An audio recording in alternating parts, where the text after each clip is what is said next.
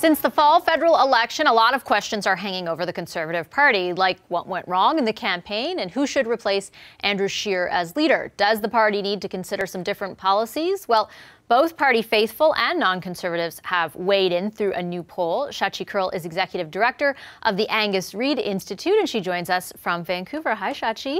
Hey, Vashi. Great to see you again. Let's talk a little bit about this poll and specifically the big headline that emerged from it, and that is who is the top pick among party faithful? Well, not just among party faithful, but among those who might also consider voting for the party, because there's been a big discussion about who might grow the tent. So two different subsets, two different sets of respondents, but regardless among who you're asking, it is Rona Ambrose who really emerges as the person who can bring the core of the party together as being their top pick, and also is someone that soft voters, possible voters, might also consider. And of course, there has been so much hand-wringing since October 21st among conservatives and really observation among the general public around what could the conservatives have done to make themselves more politically palatable. Look, there are a number of people who, more centrist voters might have supported. Rona Ambrose, of course, we've talked about. There's also people like Peter MacKay. People have talked about Lisa Raitt. They've talked about Erin O'Toole. In the West, they talk about Brad Wall.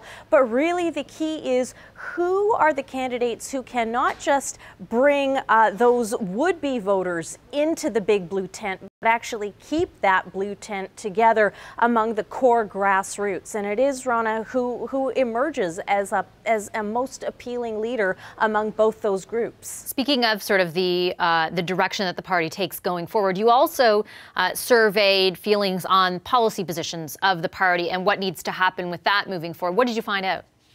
Well, listen, what we found was that, again, even core conservatives do recognize that the party on social values, they say, needs to move more to the center, needs to get a little more centrist, a little bit more moderate. Issues such as having something to say on climate change, not necessarily, raising the issue of gay pride or having another conversation on same-sex marriage or having conversations on abortion, are issues that, again, not just would-be or soft voters are saying, yeah, the party needs to go in that direction, but also true blue conservative voters are saying this. And that did stand out to me, because I think one of the outstanding or the unknown issues in the hours and days after Andrew Scheer's resignation was going to be, where does the party go from here? And is the party united in having to decide on a direction, especially on a change in direction? And there was some speculation that the hardcore of the party might say, that the most loyal wing might say, well, no, look, actually, we like where we were. And if nobody else likes us, that's fine. But you know what, Vashi? The impetus, the urge to win and not lose and not be on the outside looking in is a pretty strong one. And what you're seeing right here is conservative voters and would-be conservative voters having some sense of agreement and consensus that the party does need to move more towards the center. And what about the alignment between what you just described and then the first answer you gave on the people who are polling near the top of that list? Rona Ambrose, Peter MacKay, Caroline Mulroney, Michelle Rempel, Lisa Raitt, Pierre Poilievre. What is the alignment like between that concept of values and what they want to espouse going forward and who they want to lead that charge? Well, some of that has to do with what these people might say themselves around policy. And a lot of it, Vashi, has to do actually with regional acceptability. So someone like Peter MacKay, interestingly, who might look pretty good to a would-be conservative voter in Ontario East, is maybe not as exciting in places like Alberta and Saskatchewan. On the other hand, someone like Rona Ambrose looks to be doing fairly well across the board. Now, we know that there are certain progressives in that field. We know there are people who are more hardcore big C conservative in that field, but there's a lot of names. There's a lot of people who are just saying we're not that interested until hint, hint, nudge, nudge. They maybe look at some polling numbers and decide maybe they are interested. Of course, it's always a safe thing to say that they're going to hedge for the time being, take Christmas, talk to their families. But ultimately, I think what the party is indicating And these are very early days. We should acknowledge that. Very true. But in these early days, I think what we are hearing again from conservative voters who will vote conservative no matter who is leading the party, and those who really said, no thank you, Andrew Scheer. If you had been a different candidate, we might have considered the party. Those two forces are coming together to say we need to hear something a little more centrist. We need to hear something a little bit more moderate.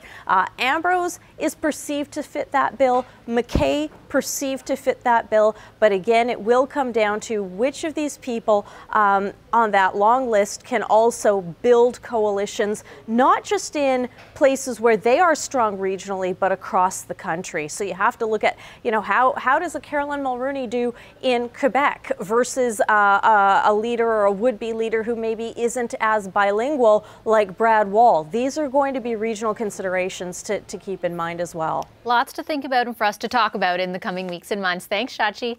Thanks, Vashi. Shachi Kurl of the Angus Reid Institute. Welcome back to Power and Politics with the Power Panel. Kathleen Petty, Tiffany Gooch, Jeff Norquay, and Françoise Boivin. The political rumor mill is going full speed on who might run to be the next leader of the Conservative Party. You can now add Rona Ambrose to the list of those not ruling it out. As we discussed a bit earlier with Shachi Kurl of the Angus Reid Institute, there's already some positive polling about Ambrose as head of the Tories. Alberta Premier Jason Kenney and former Saskatchewan Premier Brad Wall both pointed to her as their preference in various interviews. So will she go for it? Jeff. Will she? Should she? Is she the next leader of the party from your perspective? My personal hope is yes. But seriously, where we are right now, I think, is a bit of a phony war. The leadership is open. People are spending a lot of time talking to each other. They're putting together teams. They're scoping out the possibilities of who's going to run. And in a sense, I think everybody is waiting for Rona Ambrose because I think she is the putative odds-on favorite to get the job if she runs. So I think until she makes that decision, there's going to be a lot of quiet, but it's like the duck with lots going on below the surface, but nothing much to show to it. That's very true. Tiffany, what do you think? So I mean, these things can turn very quickly and in lots of different directions, as we've seen. I think definitely thinking about what the length of this race is going to be, whether or not they'll be able to get things organized enough to have the decision take place in April, and that plays a really big role in who would enter, who would be able to pull together a campaign fast enough to get in. Of course, Rona obviously has a great grouping of support within the party, but the longer it extends, the more sort of wild card candidates I think will likely also have to expect. $100,000 isn't that much of a threshold to enter a race for some people, and 300 signatures, depending on what the criteria ends up being. And so there's always this possibility that this gets hijacked in a way that I think the core membership would likely prefer not to see.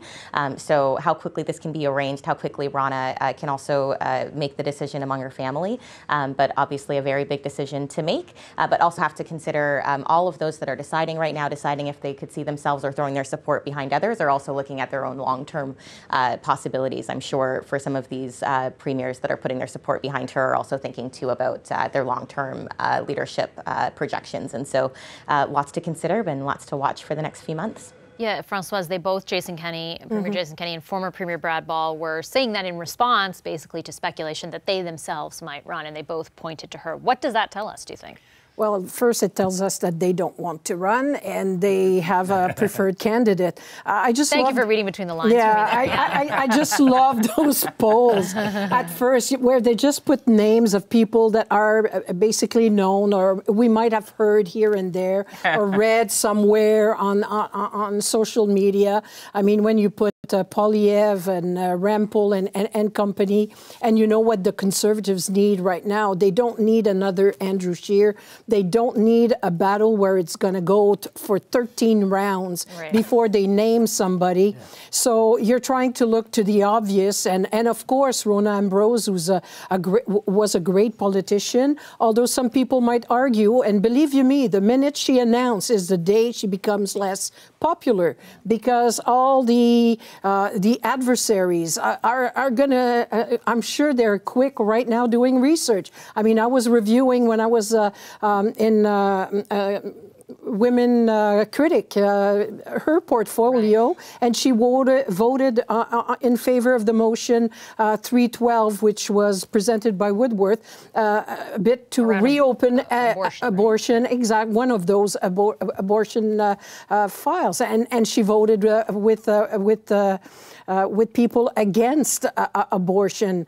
So it's like she'll have answers to, and I'm just thinking, that's not the path she gave herself. So, of course, it's flattering when people come to you and say, hey, we see you as the leader. But my advice to her, if I have any advice, but I haven't done and participated in a lot, not as a candidate, but in a lot of leadership race with my time as a Liberal, it can be deadly. Think seriously, because she's a bit like the Bob Rae of the Conservative, that Bob Rae was for the Liberals. He was interim, a great interim leader, didn't present himself after Ignatieff stepped down.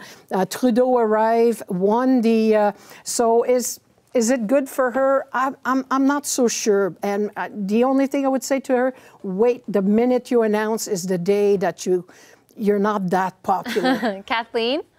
Well, look, she knows what she's getting into if she decides to get into it first. Secondly, any positions that may have evolved for her over time, I would argue that most people think that she's quite capable of articulating that evolution of thinking, which was better than one Andrew. of the exactly. Sure. That's exactly my point. The other thing I would say is I think there are a lot of people maybe also considering getting into the race, basing that decision on what Rona Ambrose decides, which really tells you something. Yep. And I suspect, I don't know, I suspect Peter MacKay might be one of them. So as the people who may end up running against Rona Ambrose are people who have no hope of winning anyway, like you end up sort of with the lesser. And I would also say what the Conservatives probably need is someone they don't have to introduce to Canadians. Yep. That was a big part of the problem with Andrew Scheer. Other people defined him. They're going to want a leader that is defined already. And you know, we do make the mistake when we're in Ottawa, and I did work there for a while. We have this tendency to think people know people really well, but actually they have no clue who they are. No. And that was a big part, Jeff, of even for Jagmeet Singh and Andrew Scheer during the campaign, right? Yeah. And you saw once they did get to know them, how the favorability ratings changed in opposite directions. For those two. And coming out of the recent election campaign, we need to remember that there is two sides to leadership. There's the messenger side, which everybody is possessed about now because of the experience with Mr. Scheer. But there is also the message side. And as Shachi Kurl pointed out in the Angus Reid research today, Canadians of all shapes and sizes are saying you got to get into the 21st century on two issues, on climate change and the social values issues. And I think that content of the policy direction of the party is going to be as important in this race as the messenger. Wasn't she Minister of Environment? She was Minister of Environment in Thunder Harbour, Minister of Health as well. So there will be a lot of tough questions. I've got about 30 seconds left. Last word to you, Tiffany. I guess I would just say that leadership races become a really difficult time for a party to control its own message. So another area that they'll need to pay attention to are the fringe candidates, the folks that are trying to build a lot of support on really polarizing issues, and the ways within which they'll continue to have a moderate perception among Canadians while that's taking place. Very good point. All right, I'll leave it there. Thanks, everyone. Thanks to our power panel this evening, Kathleen Putty, Tiffany Gooch, Jeff Norquay, and Françoise Boivin. Hi, I'm Vashi Capellos, host of Power in Politics. See more of our show by subscribing to the CBC News channel or click the link for another video.